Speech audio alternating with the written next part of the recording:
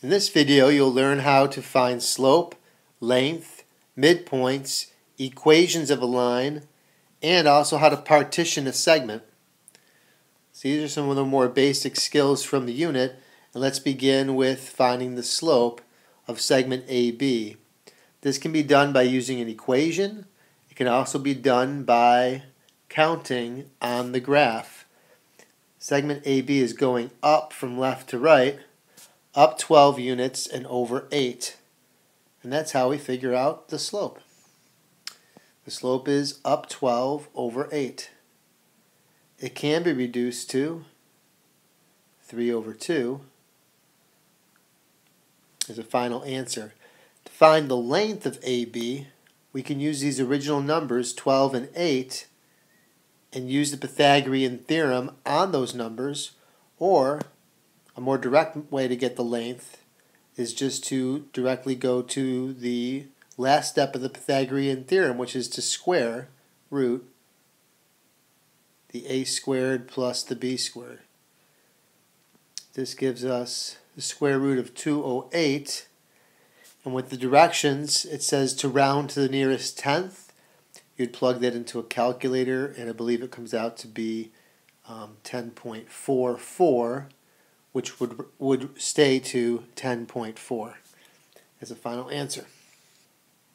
To find the midpoint, we can use the graph again, and instead of running the entire slope up 12 over 8, we can cut it in half and go up 6 over 4 to find the midpoint. This makes sense as you look at the picture that looks as if it is exactly halfway between A and B. So the midpoint ends up at the point -1, 3. To find the equation of a line that would go through A and B, we can rely on the picture to determine what the slope and the y-intercept are. Based just solely on the picture, I would estimate that the line is called y equals 3 over 2x. That much I know from the slope, from the answer from question A.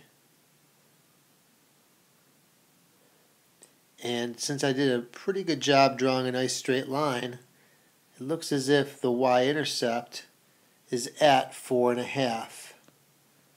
Now I might have some doubts of whether or not that is correct, and I can eliminate those doubts by working out the y-intercept algebraically. So again, I could use y equals mx plus b, but instead of relying on the graph, I can rely on the numbers that I can find in the question. So the one set of coordinates is 3, 9.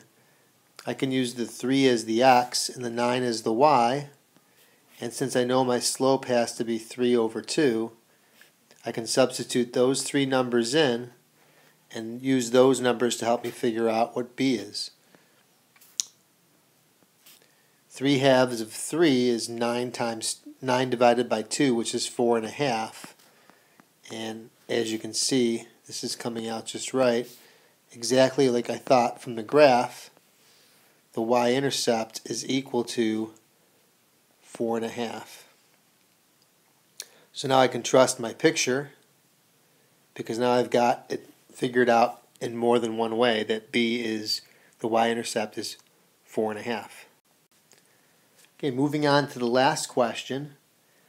This says that I'm going to have to partition or break up a line segment on a ratio of 1 to 3. They're telling me it's a directed line segment, which means the segment has a beginning and an end.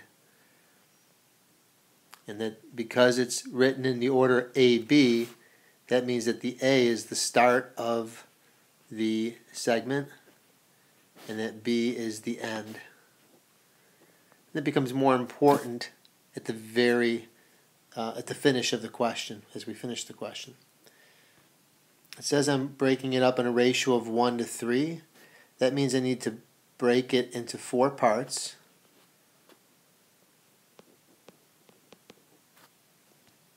And I do that by taking a look at the overall slope again as being 12 over 8. So to get from endpoint to endpoint, it would be up 12 over 8. But now I'm dividing that overall pattern into 4 parts. So I will move up 3 and over 2. And I'll be moving in that pattern to break up the segment. So let's use this black color here to show that motion of up 3 over 2 to find a breaking point for the segment. And I'll be going in that pattern up 3 over 2, up 3 over 2, and up 3 over 2 to break my segment into 4 equal pieces. Going back and reading the question, it says to break it into a ratio of 1 to 3. Since the 1's coming first, that means I'm going to give one of those 4 pieces to the beginning of the segment. And since the 3 is second, I'm going to give the longer end to the tail of the segment. So the location for P would have to be here at the point -3, 0. Well, I do hope this helped you with some basic skills. Keep on pushing to do your best. Remember, there's a lot of help available to you, both online and especially in person. So come in for some extra help. And if you know what you're doing, also lend a hand to other people as well, as we're getting closer and closer to our tests and eventually our final exams. Good luck.